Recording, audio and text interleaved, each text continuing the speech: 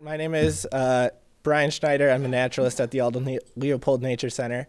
I've been a naturalist there for 4 years, and I am originally from Wauwatosa, Wisconsin. If any of you have ever heard of it, it is a suburb of Milwaukee. So that's where I grew up, and then I came to Madison for college, UW-Madison. I graduated with a degree in zoology and environmental studies, and then after graduating, I became an environmental educator at the Nature Center, and I've been there since. My experience with birds really took off in my last year of college, so the last 5 years really, and since then I've led some bird hikes with one of the handouts that I gave you. I'll talk about that at the end. So I've led a couple bird hikes, and I would say I like birding probably the best out of anybody else at the Nature Center. I'm known as the bird guy, so that I'll take as my claim there. So that's just a little bit about me. Just to get a little bit of audience participation, I'm used to working with kids, so I interact with them a lot. So this might be a little interactive if you guys can work with me here. Just by a show of hands, who considers himself like a very beginning level birder? All right. Does anybody consider themselves more than that, like a pretty decent birder? All right. Just to get a gauge, that's good. Thank you. So we'll start out by talking about what is birding exactly. It can be as simple as just going outside and listening, looking to see what you have in your backyard at the birds you have around you. The formal definition is a formal wildlife observation in which the observation of birds is a recreational activity or citizen science. It can be done with the naked eye through a visual enhancement device like binoculars and telescopes, or by listening for bird sounds, or what's even been more popular in the last couple of years, what's called virtual birding. Whether that's looking at bird cams, there's lots of good online bird cams that show bird nests, or people have even turned to Google Street View birding as a virtual birding tool. Over 20 million people in the United States bird, making it pretty much the most popular hobby out of any of the outdoor hobbies, including hunting and fishing. And it's just really growing in numbers too. At any given time, where you are, there's usually about 100 different species of birds within, say, a 25-mile radius of you. And that changes throughout the year. There could be more during different times of the year, but pretty much at any given time, at least 100 different species of bird. Each year in Wisconsin, we see roughly 300 species come through, whether that means that they're here year-round or they're just passing through on migration. North America has seen over 900 species of bird, and then worldwide, there's over 10,000 species of birds. So we're going to focus today on what birds we can see in our area, how we can work to identify them better, and some of those skills that we'll use out in the field to identify birds. All right, so why is birding so popular? Why are 20 million people in the United States birding, and even more worldwide? There's lots of reasons. Number one, it's fun. I think it's fun. It's awesome to just get outside as many times as you can and to keep track of what you're seeing. It has a level of satisfaction once you get better each time you go out and you identify a new bird, and you can build confidence. And it can be competitive if you want it to be. Some people, maybe competition, they don't really care about that. I tend to be a little more competitive than others. So I do like to turn birding into a competition with myself and with other people. I have a friendly wager with someone that I work with at the Alden Leopold Nature Center who is going to see more different species of birds this year. So it can be competitive if you want it to be. Some of you maybe have seen this movie. It's called The Big Year. This picture is from that movie. That can show you just how competitive birding can be. The big year is considered an event that from January 1st to December 31st, you see as many different species of birds as you can in North America. And so this movie is about that competition. And it's really a good movie if you guys get a chance to see it. It's pretty funny. It's healthy. It gets you outside. It gets you moving, gets you hiking. It's healthy to get outside a lot. Studies have shown that getting out in nature reduces stress, helps with memory, all sorts of benefits of getting outside in nature. It can be something that you can do with your family. It's a great family activity. I used to go outside and hike as I was a kid with my parents. It's a great opportunity to get outside together. Or you can go out with friends. There's lots of birding groups where you can meet new people and get to know them just by going out and birding together. And sometimes going by yourself is nice too. If you've ever just gone by yourself on a walk in the woods, that can be a great experience. So lots of different reasons why birding is so popular. All right, so now that I've convinced you that birds are cool and birding is awesome, let's get to some of the things you'll need if you want to pursue birding a little bit more. The good thing about birding is you don't need too many things. You could go outside right now if you wanted and just go look and listen for birds. If you want to get a little more serious into birding, there are some things that you will need initially. Like many outdoor activities, there might be a high initial cost, but after that, it's free to go hiking pretty much everywhere you go, unless you're going to state parks. So number one that I'm going to cover is binoculars. I'm going to go briefly over the different types of binoculars and what some of those numbers mean when you see the different types of binoculars. I'm going to go over field guides, bird feeders.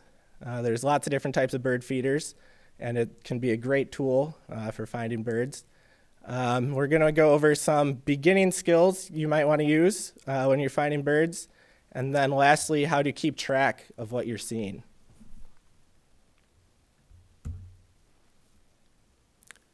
All right, so birding binoculars. I like to say any pair of binoculars is better than no pair. So even if you think you have a bad pair of binoculars at home, it's still better than nothing. Binoculars will help you a lot in the field if you want to become serious about birding and you're going out walking around, especially small birds that are flying around high in the treetops that you probably won't be able to get good looks at with your naked eye. You're going to need some sort of visual enhancement to get a better look at that bird. If you are going out and getting new binoculars, there are many things that you want to consider. You want to look at two numbers, and binoculars, most binoculars are labeled this way. You'll see 8 by 25 or 8 by 42. And a lot of times people don't really know what those numbers mean. I didn't at first when I was looking at binoculars. So the first number is going to represent the magnification. How much of a zoom are you going to see in your binoculars? So we see in our example there, the 7x or the 10x. You can see that that is more magnified on the right, the 10x. The next number is going to be the field of view. And the higher the number, it means the more light is going to be let in for you to see. So you can see the 32 millimeter compared to the 50 millimeter. The 50 millimeter is going to be brighter. And that's going to let you see the colors of the birds better. It'll let you see birds better in low sunlight. So you can get binoculars anywhere in this range. I tend to start out in the budget range there, the beginner binoculars. I listed the top, what's known as what was set as the top binocular for each range. And I also think I included that on the back of the handout. But if you guys are interested in getting binoculars, those are 3 different types that, depending on what your budget is, you could probably start out by looking at. But you can look at, do your own research online. There's lots of different things that you want to look at for binoculars. How heavy they are. You don't want to walk around with heavy binoculars hanging around your neck the whole time. Just how they feel. So it's quite a process if you really want to get the right type of binocular if you were getting serious about birding, because they will become your best friend out in the field. All right, your other best friend out in the field will be your field guide. There are many, many different types of field guides, and you can do your own research as to what kind of field guide you would want. Some are organized by color, some are organized by state or what type of bird, what family they belong to. But I think that one of the best additions that we have of field guides is the Sibley's. I have an example here that you guys can page through at the end if you want to. This is my bird guide that I use most often. Sibley Birds has lots of good editions of bird guides. The Stokes Field Guide to Birds in North America is also pretty popular. That's a good one. And Peterson Field Guide to North America is another one that I see most often. Another thing that we can use now with our phones, and I find very helpful out in the field, if you don't want to carry a field guide book with you, you can use an app. And my favorite app to use is the Merlin Bird ID. This app, if you can get a picture of a bird with your phone, it's starting to get software to recognize and tell you what kind of bird that is. But you can also put in a list of where you were, when you saw it. You can put the colors, the shape, what it was doing, what habitat it was in. You put all those in and it'll spit out a list back to you of the most likely bird that it would be. And then you can just look at the pictures and see if you can find a match. So that's, I think, my favorite app to use is the Merlin Bird ID. And the basic set, that one is free. So that's a good one. You can buy bird sets if you want all of North America or if you just want the Midwest. But that is a free app and my favorite to use. Sibley also has an app. I don't use that one, but I know people that do and really like it. iBird, I believe, is pretty new, but that's another app you can use. And Audubon has a few bird apps as well. Some of those are better if you want to listen to bird songs rather than look at the pictures. But Merlin, for me, they have the pictures, the sounds, everything all in one. So that's the one that I would recommend. All right, so you have your binoculars, you have your bird guide, you're ready to look for birds. Make birds come to you. If you have a bird feeder or any space in your backyard that you can use as a bird feeder, it's a great tool to have birds that you can sit still and look at, because if they're on their feeder, usually they're pretty close to your window that you can look out and get really good looks at birds that sometimes you wouldn't be able to get to out in the field. I find that it's best to learn birds by just sitting at your window with your bird guide and your binoculars and identifying what type of bird is coming to your bird feeder. You might get one species, you might get 2, 3, 4, but just learn birds starting out that way. I find that that's the easiest. There are different types of bird feeders based on what types of birds you want to attract, based on what habitat you have around you to provide. The one on the top is called a suet feeder. That's just kind of like a bird cake almost. It's stuck together and you put it in the suet holder, and that, depending on what type of suet you get, the suet blocks, the suet cakes can come in all different forms to attract different types of birds throughout different times of the year. Oftentimes the ones in the wintertime are going to attract woodpeckers, like the downy woodpecker we see here on this bird suet. Another type is your standard perching bird seed feeder that can attract lots of different types of wild birds. On the left, there's all different types of styles for that. And then the one on the right is a sock, and it usually holds thistle seed, which finches really like to eat. So that is a thistle feeder with American goldfinches eating from it. And depending on what you have to provide at your location, house, apartment. Birds like at least one shelter nearby that they can fly to from your feeder. If it's out in the middle of a field without a tree or a shrub, you might not see as many birds. So try to put your feeder where it's within about 10 to 20 feet of some sort of shelter that the bird can fly to. I live in an apartment on the second story. I just have a window, and I have a feeder that has suction cups to the window, and I just reach out and fill it up that way. And I have trees nearby, and birds will fly from the trees, land on the feeder, and fly away. But I think it's because of those trees there. Otherwise, if it was just out in the open, I don't know if I would get any birds at my feeder. What is the bird on the green feeder on the left? Yep, so on the left side, that is a red-breasted nuthatch. Not as common as the other type of nuthatch that we see around here, which is a white-breasted nuthatch. Red-breasted nuthatches are irregular visitors, usually in the wintertime. And then the other one is a downy woodpecker. Yep, and you guys, in your handouts, which we can talk about at the end too, those are just random birds that we can see most often in the springtime. It's not every single bird that we can see here in the springtime. I just chose about 20 of the most common ones that we can see, and we'll go over what those are. Did you have a question? Yes. My suet was ignored this year, even during the really cold time. And last year, when it was cold, they ate it all up. Can it get stale? It can. If you don't open it? Like, even if it's sealed in plastic, will it get stale? If it's sealed, it should be fine. So what do you think happened? That's a good question. I know. It's gross to me, too, but... Yeah, it could have been stale if it was out a while, but if it right away, I found that birds can be irregular at times. I see lots of people asking questions, like usually my feeder is full of birds, and then this season I haven't seen any.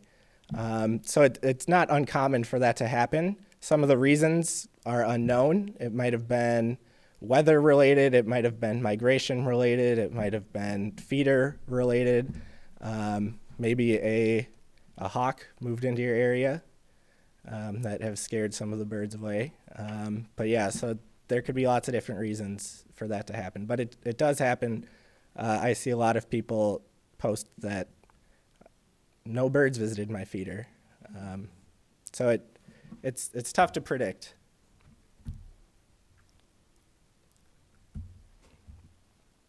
All right, so once you identify or see a bird, let's say you're looking at your bird feeder, you see a bird land at it, and you have your binoculars ready, you get a good look at it. There are obviously lots of different parts of a bird. And when you want to identify a bird, I would say the first thing you want to do, the best thing, is get a look at its head. You can get the head color, you can get the head pattern, and then you can also get the beak. Because a lot of different types of birds, you can put them into different categories based on what their beak looks like, and that'll help you identify. So when you're looking at a bird, you want to try to get the shape, and that includes the head, the body, the tail, the feet, and the eyes. I know there's lots of different parts here, and it's kind of overwhelming. But once you get that into that rhythm of looking at a bird and seeing if you can look at what its beak looks like, look at what its eyes look like, the pattern on the head. That will really help you get that image in your head to look up in your guide or your app what type of bird you're seeing. Birds, does anybody know a bird around here that has the crest, like in that picture? Golden waxwing? Or whatever, cedar waxwing. Yep, so the cedar waxwings have a crest. What does that bird in the middle remind you of? A cardinal, right? So you can sometimes see the shape of the beak. Cardinals have that really good cone beak for eating seeds. So they have a nice big bill compared to the top bird, which is going to be a thin thin beak that wouldn't be really good for eating seeds, but maybe good for eating insects. So try to get a shape of the beak and the head. Then you can move on to the rest of the body. What colors do you see? What patterns? And the tail. The cool thing about birds is you can look at their body parts and they give you a good clue as to where they live or what they eat. If you see a bird, obviously, with webbed feet walking around, you think, well, that's a bird that likes to live near the water. If you see a bird with really sharp talons, you know that's probably going to be in the raptor group. So you can kind of get used to seeing some of these patterns in birds and grouping them into what type of bird you think they are, and then you can narrow it into what species exactly. Another thing, if you see a bird flying, birds have different flight patterns. Depending on what field guide you get, they will show the flight pattern. Some birds fly in a straight line with rapid wing beats. Some just beat like one per every 20 yards they go. Some birds will fly up and down. What's that called? What's what called? When they do the I don't know the exact, yeah, I don't know the exact name for that off the top of my head, but a couple of different species of birds around here that do that are the goldfinch. They'll kind of fly up and down and up and down, and woodpeckers tend to do that too. Chickadee? Chickadee, yep. Yeah, so the house finch, or yep, yeah, the finches will do that. The finch groups, yeah, they'll do a couple beats up, and then they'll rest. And it all has to do with flight dynamics and saving energy, and birds have found different ways to save that energy. If you see a soaring bird, it's probably not going to be a chickadee soaring high up in the air. So you can narrow it down based on what the bird is doing in flight. Another thing is time of year. And I think that's a really big part. Once you get to know birds and know when you can see certain birds, I know that in January, it's very unlikely for me to see a Baltimore oriole or an indigo bunting. So anytime I go out for a hike, I have predetermined a list in my head of birds that I'm most likely to see. And that really helps it narrow down. And once you see a bird, you can be like, all right, it was finch-like. I think it's either a house finch or a goldfinch, but it's not going to be any of the warblers here in the wintertime. So knowing what birds we can see during different times of the year helps a lot.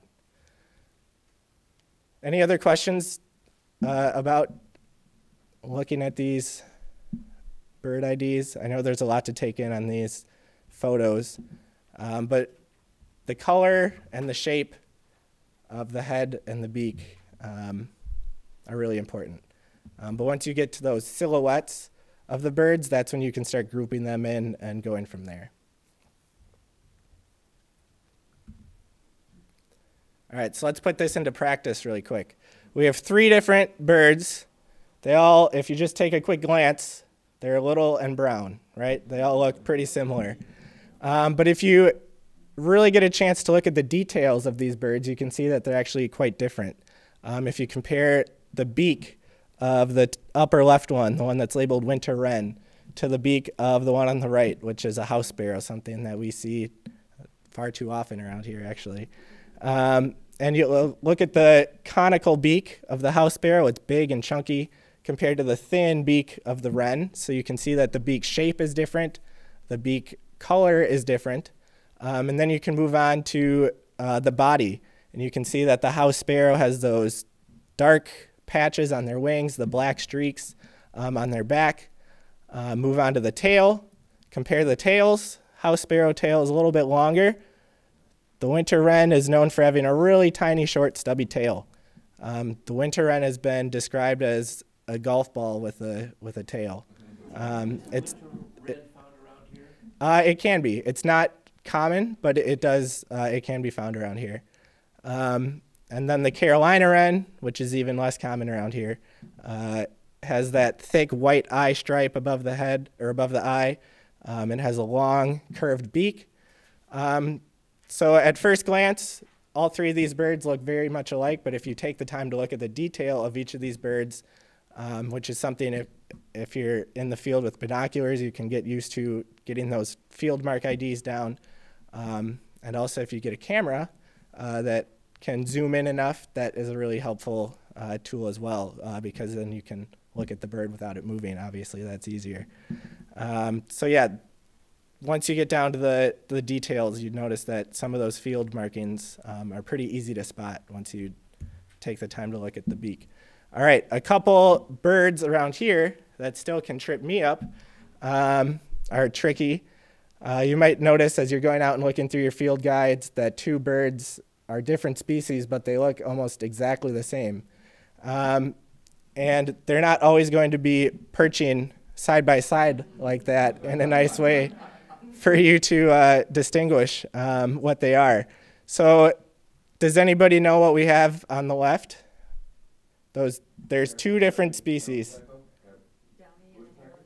Yep, so these are two woodpeckers that we can find here year-round. They're both pretty common. The downy's slightly more common than the hairy. So the downy woodpecker, since it's right next to the hairy in this case, we can look at their distinguishing features. What do you notice about the downy compared to the hairy?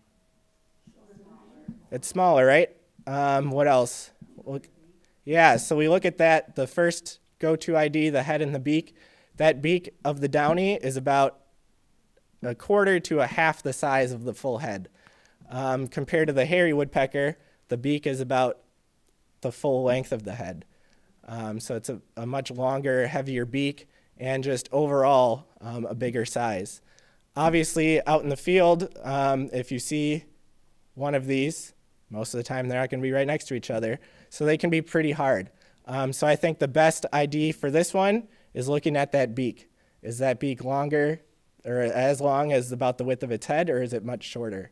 And that can help you determine whether it's a downy or a hairy woodpecker. Yes? So I'm wondering how the hairy woodpecker got its name. That is a good question that I do not have the answer for. Behavior is usually different. Yes. Because when it comes to our feeder, the downy woodpecker will stay a little while. The hairy woodpecker darts in, Yep. grabs some food, dashes away. That's right. Yeah, so downies seem to be a little more tame, if you will, compared to hairies, which are more flighty. They seem to be more busy. Right. Yeah, that's a good observation too. Yes? Your photo has a little dot of red on the back of the head. Do they not always have that? Yep, so another distinguishing feature between birds is whether they are male and female. Sometimes birds will look completely different, the male and female. Sometimes they'll look nearly identical. In this case, the females do not have the red patch on the back of their head, and the males do. Another thing that can make it tricky is juvenile plumage in birds. Sometimes immature males can look a lot like females of that species, but that is getting a little more advanced than I want to get to today. But yeah, different sexes of birds can look different. All right, the ones on the right, does anybody know what we have here? Or anybody know one of them? They are types? All right, so we're using our skills here of looking at the head. We notice that it's a sharp, curved beak. We look at those talons. We know that it's in the hawk family. These are two hawks that, to me, I am really hard time distinguishing out in the field. But the one on the left is a Cooper's hawk. That's a little bit more common than the other one that we have here. They are big predators of smaller birds. So if you have a bird feeder that has smaller birds, usually you see Cooper's hawks flying through and trying to get a meal. Sharp-shinned is the other hawk on the right-hand side. Those are also bird predators. That's their main go-to food.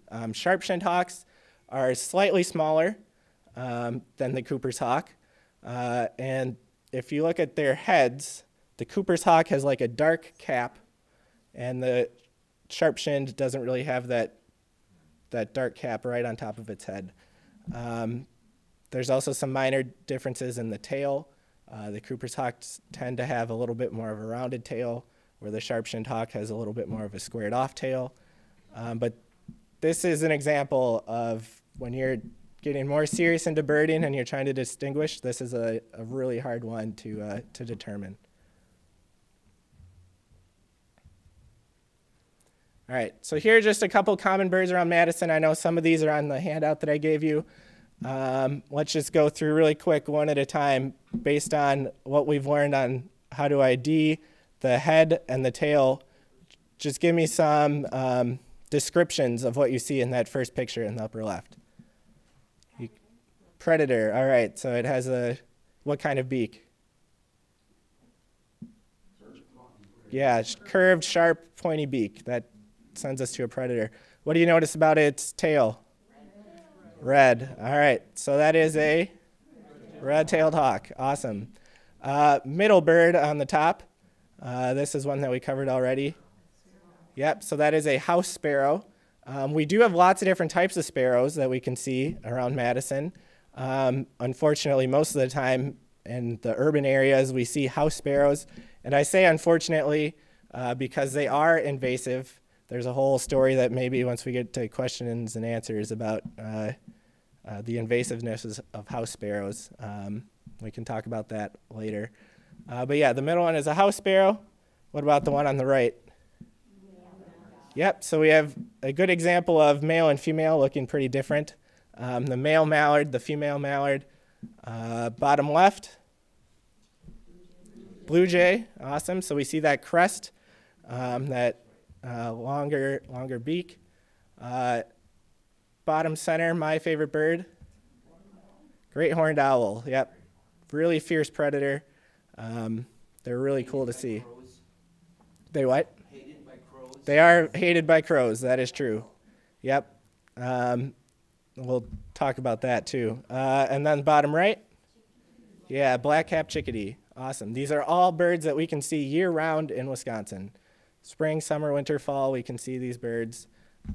The mallards, you'll just have to go somewhere where there's open water. But there is open water in Madison in the winter if you go to the right spot. All right. So lastly, you've identified some birds. You know what they are. Some useful tools that I found is writing down and keeping track of what you're seeing. That'll just help you build your bird confidence or bird knowledge, and it'll help you see what you're seeing during different times of the year. Whether you want to do that, writing it down in a journal, that's fine. I do that sometimes. But I have found that if you want to keep it digital, the best website for that is ebird.org. Raise your hand if you've ever heard of eBird. Couple people. All right, so ebird.org is a great tool. I'm just going to show you guys really quick. So this is run by the Cornell Lab of Ornithology. Really good, probably the best program for ornithology. They do a lot and a lot of online resources you can find through Cornell. But eBird, you can make an account, and it keeps track of your lists. You can either enter it through your computer, or you can download the app and enter it through your phone. But it knows your location, it knows the time of the year, and if you pull it up, it'll give you a list of the birds that you can see in that area at the time that you're out. So it already has a pre-made list of possible bird sightings, and you can go through and you can hit 1, 2, 100, however many number you saw of different species, and then you enter it into a checklist, and it's used for citizen science. So scientists at Cornell are looking at how birds move and migrate, and this is about, I want to say it probably started about 15 years ago, but in the last 10 years, eBird has really taken off, and scientists have found out all new cool things about birds using this citizen science, just people out birding, entering data, and it's really helping the scientists out. But then it also keeps track of what you have seen and where and when. So I can look here at my stats, and it's told me that I have seen 221 different species of birds in the time that I've been recording on eBird. And you can look at all the checklists that you had. So you can explore different species and where they're being seen. You can look at species maps where they're seen during different times of the year. You can explore regions. You can enter in Dane County, see what people are seeing and where. Yes? Just for my own information, you said website's really taking off. Was that pun intentional? I'm glad you caught that. It wasn't intentional, but thank you. Somebody give me a species of bird. Any species. Junco. Junco. All right, so dark-eyed junco is the one that we see around here.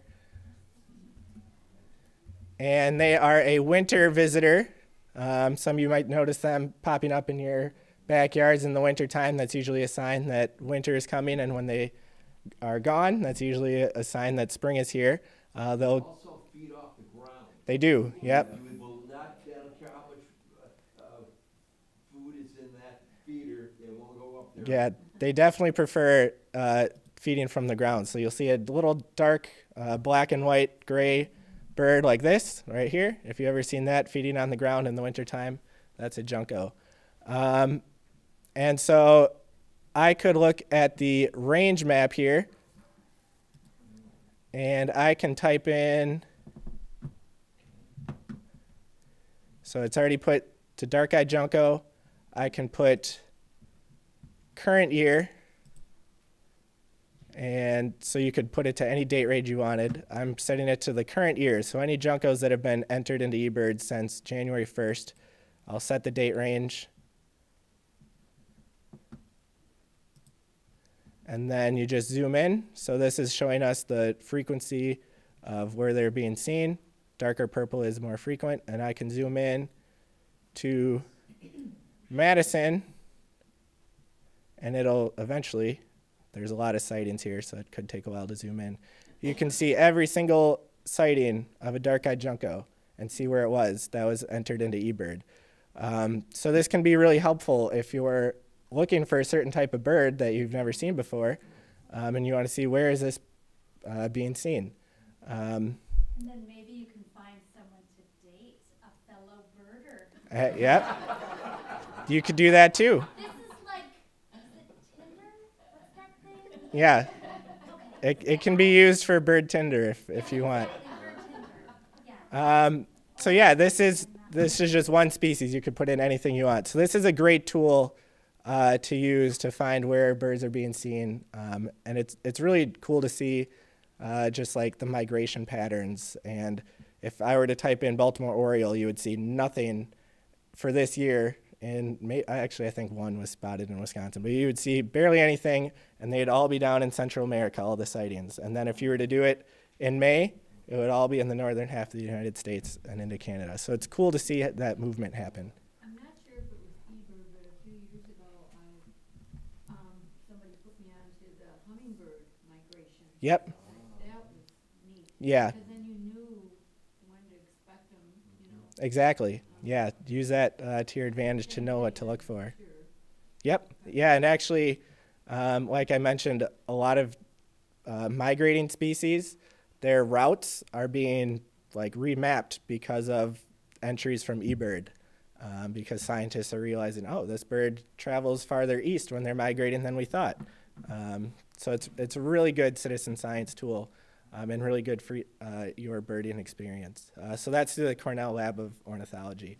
Another thing that I find useful is the Facebook groups. If anybody uses Facebook, there is a Wisconsin Birding and Birds of Wisconsin Facebook group. And that oftentimes has pictures with either a label as to what it is, so that's just helping you look through and say, oh yeah, dark-eyed junco, hairy woodpecker. And sometimes if you have a picture of a bird you don't know what it is, people will post it and say, what is this? And everybody can help out and comment, and people have discussions as to what they think it is based on the features. So I found that that's really helpful too, and interesting also to see what people are seeing around our state. Because normally we wouldn't find any Baltimore Orioles in Wisconsin in the wintertime, but through the Facebook birding group, I've been able to keep track of a Baltimore Oriole that's been seen pretty regularly in the central part of the state for the last month about.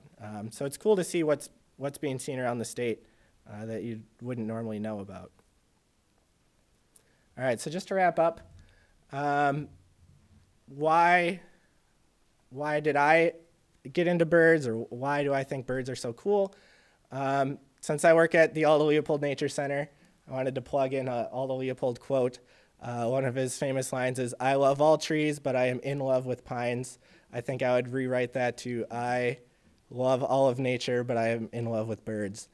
And I think birds are amazing just because they come in all sorts of shapes and sizes, and they've all sorts of habitats that they live in, and just the amazing adaptations that birds have. Whether it's a peregrine falcon flying 230 miles an hour or a hummingbird that can fly backwards, I think birds have all sorts of cool adaptations. And another thing that I think is really cool is birds connect us to other places around the world. I can be looking at a Baltimore Oriole in my backyard that a few months ago might have been in someone else's backyard in Brazil. And that's just really cool to me. That connects people and connects the land to see how bird migration works, and that's really cool. The rose-breasted grosbeak, if you notice that picture, is when I was little, we had a bird feeder at my house, and that's when my interest in birds first started, because I would just sit and look out the window. My parents didn't know a lot about birds, but they had a bird feeder, and it was cool to watch. And living in an urban environment, we would often get house sparrows and finches, and that's about it. But one day I saw that bird fly up to the feeder, and I ran excitedly to go tell my parents. By the time I came back with them, it was gone. And I tried to explain to them what it looked like, and I could tell that they didn't really believe me. So I got our bird guide, I found it, I paged through it, and I found a match. And I said, "This is a bird, it's a rose-breasted grosbeak." And again, they're like, "We've never seen that bird at our feeder. I don't know if that's true." And right as we were looking at the page, it came back, landed on the feeder, and I said, "Aha, I knew I was right." From kind of that moment on, I was hooked on birds, seeing that beautiful rose-breasted grosbeak come to our feeder in an urban environment where I'm only seeing house sparrows and finches. It was cool to see it visit our feeder. And another story just about bald eagle. We were at my last year in college. My bird, my bird knowledge wasn't what it is now. And I was in a class called Birding to Change the World. And we were paired up with middle school students. We would go out to a park, and we would just explore nature and have fun. It was a really cold day. None of us really wanted to be outside. It was early in the morning, and we were just kind of looking at the water. We were supposed to be looking for different types of ducks, and we weren't really seeing much. And we got around to this corner, and we finally saw a group of ducks that were feeding, and we're sitting there trying to figure out what they are, but we're kind of miserable because it's cold and windy. And all of a sudden, all the ducks went underwater.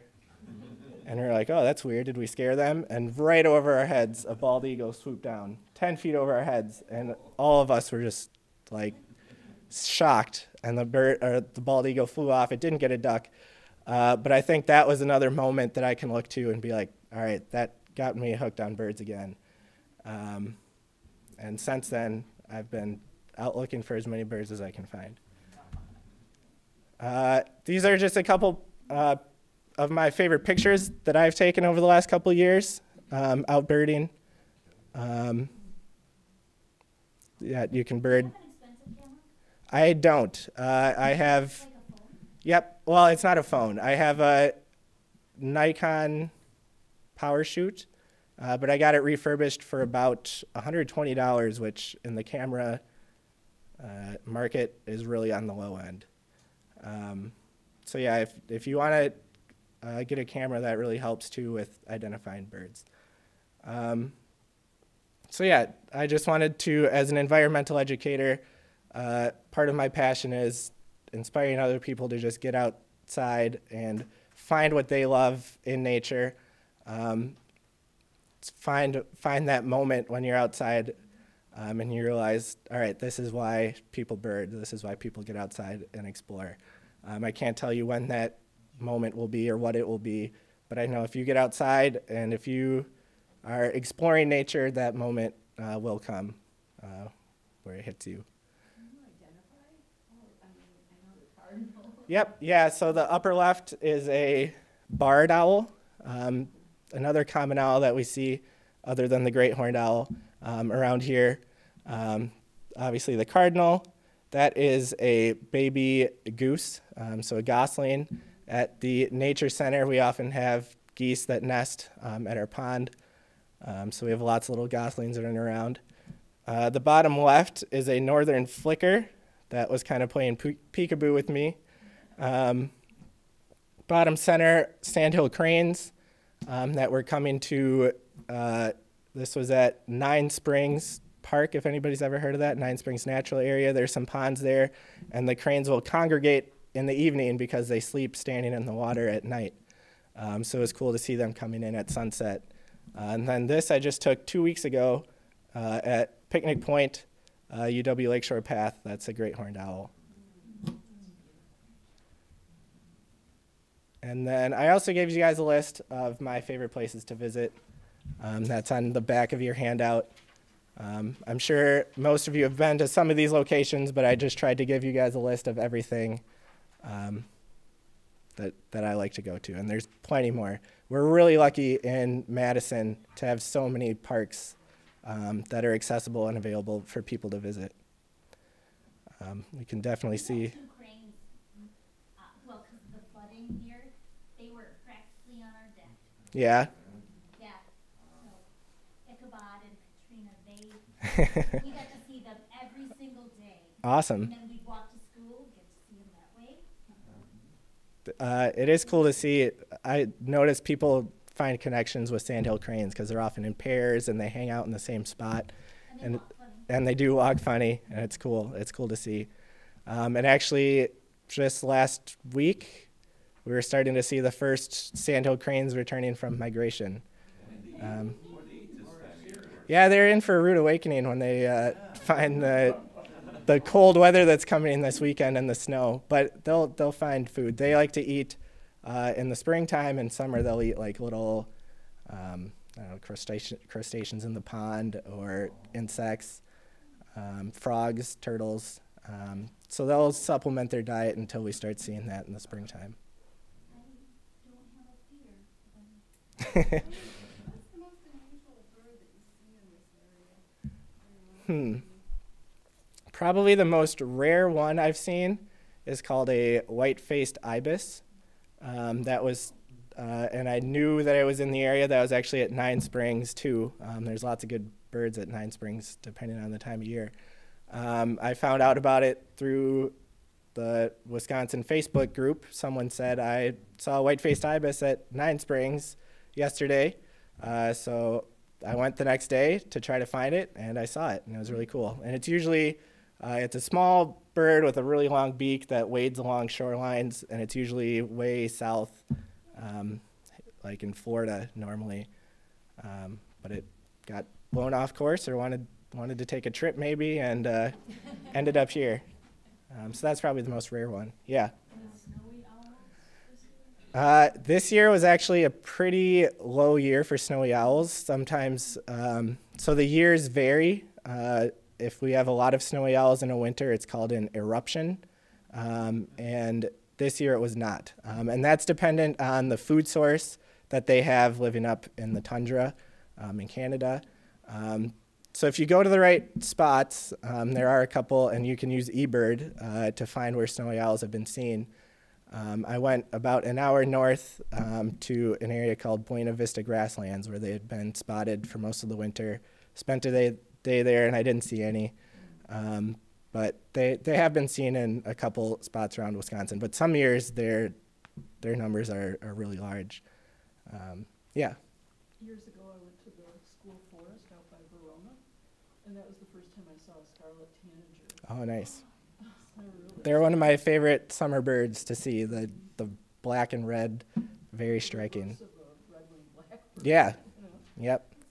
Yeah, they're really cool birds to see. And you could see those. I saw a scarlet tanager multiple times at Olin Park, Olin Turville last spring. If you walk through the woods that they have there, I saw scarlet tanager a handful of times there. So it's really cool to see all these birds that we can see in Madison, especially in May. Yeah. Brian, you were talking before about why the house sparrow is becoming the backstory of the invasive. Yes. So the house sparrow was introduced in I believe it was the late 1700s, early 1800s. They're from Europe, and they were on boats that came over from Europe, and they established a population, and invasive species tend to outcompete native species just because through evolution, native species haven't had time to adapt to the species that are being introduced. So they're considered generalists. They're not very picky on where they are, what they eat. They do prefer urban environments, but they'll kind of take over bird houses, bird nests, different areas, and the numbers of house sparrows are pretty incredible. Their population has just exploded. So they're considered non-native and invasive because they're taking spots of native birds. So they're usually not my favorite bird to see outside, but I understand that they're still a bird that's cool. And why do we have, what is it, red-breasted finch? No, the house finch here. The house finch, I don't know the backstory to. No. Well, it's interesting in the sense that I can remember when I first saw one of those, I worked at the VA hospital, went outside in the summer to eat lunch, and what is this bird I'm hearing? And I saw it, and we looked in the bird book, Peterson, Mm-hmm. for the eastern United States. It wasn't in there. And we finally found the thing in western United States, and then Yeah. there's a story that because of its very nice song, people had taken them to New York City area and had them in cages. Yep. And some escaped, and they just kept spreading this way. Yep. Yeah. So that happens with a lot of introduced species. They just kind of find a niche and then they take off. That reminds me of the starling, the European starling story, which dates back to again the 1800s, I think, or maybe even a little bit later, late 1800s. There was a guy in New York that really liked Shakespeare, and the European starling was in Shakespeare, and so he brought some over from Europe and wanted to have like a little colony of European starlings. I think it failed about 6 times, and then on like the 7th time, finally had a population of starlings in his backyard or area wherever he was, and now millions and millions of starlings everywhere. And they're kind of cool because they do what's called murmuration, where they're in a big flock. And if you ever see a huge flock of blackbirds that's kind of going back and forth, and it's amazing how they can all be in sync with one another. But most of the time, that's going to be the starling that you see. You know, do different species sometimes tend to migrate together or something? The reason I ask that, I had a place out near Blue Mountains, and I swear that in mid-April or early April, if a Baltimore Oriole showed up, I would have a red-breasted grosbeak either the same day or within a day or two. Yep, those are very closely tied together in their arrival dates. I don't know if it has anything to do with they want to migrate together or they do, but I think the average arrival date for the rose-breasted grosbeak and the Baltimore Oriole is right around the same day in May. Do you think it's like food related or maybe Yep. how they fly, so wind conditions? Yep, yeah, and migration with different species, it all depends on what food source they're eating, what exactly their flight pattern is. Can they find the food that they're wanting to eat in Wisconsin at that time, and then they'll stop and get the food. And also rose-breasted grosbeaks and orioles nest in Wisconsin in the summer, so they're not just passing through. So you'll see them in greater numbers in the spring and summer. But yeah, May is a great time to get out to see as many birds as you can. That's when a lot of them are passing through to nest in either northern Wisconsin or keep going up to Canada, or a lot of the species will nest in Wisconsin too. But there's lots of different types of warblers that come through, and rose-breasted grosbeak and Baltimore orioles. Lots of cool, colorful birds coming through in the spring and summer. Yeah. You also made a reference to the natural animosity between owls and crows. Mm-hmm. Why is that? So the great horned owls are predators of crows, and especially young crows. And crows are actually very smart. There's lots of cool videos if you want to check out crows online, how smart they really are. They do some really cool things. But they will mob great horned owls if they see predators around, or other types of owls. So they'll just get in a huge group and they'll just be as noisy and annoying as they can to try to mob that owl out of there, that predator. A lot of times I find owls based on crows telling me where they are, with their mobbing. But their goal is to just get the owl out of their territory. They're not eating the same thing, are they? Well, the owls will eat the crows. So that's, yeah, owls are predators of crows. Okay, so what about grackles? How do you get rid of them? Grackles are kind of cool. I mean, they do take over in the, Kind of pretty, but man, yeah, I've never seen so much bird poop on my they do purple. They do leave behind a lot of poop. They're pretty messy, but I don't know how to make that stop. Yes. Well, when I see either starlings or grackles, they come and they just gobble up all the food Yep. or bird feeder. I take it down. Yeah. And I just They, say, they don't really have manners when it comes to eating from the bird. okay, that's it for a while. Yeah. I take it down, and then they give up, Hmm. and then I wait for a while, and I put it back, and I'm fine for quite a while. But this year they haven't come around. But I just say, sorry, I am not feeding you. That is out. Yeah. Yeah. Usually in the summertime, birds are good at finding their own food anyway. Yeah, but they just gobble everything, Yeah. and they're not pleasant birds. Yeah. Yes.